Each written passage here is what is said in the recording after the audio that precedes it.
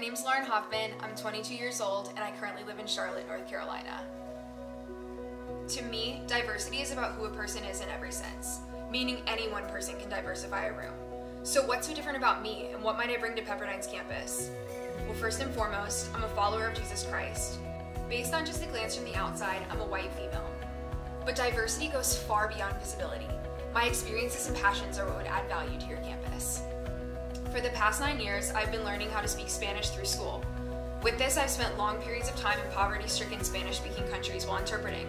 With my love of language comes a love of music as well. I can play 6 different instruments and have taught myself all of them.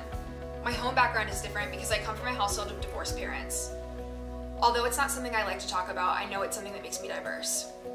Something very different about me is that I've had rare experiences in the workforce. I had the opportunity to intern and now work at a law firm. My boss might tell you that something that makes me diverse in a room full of people is my grit and creativity.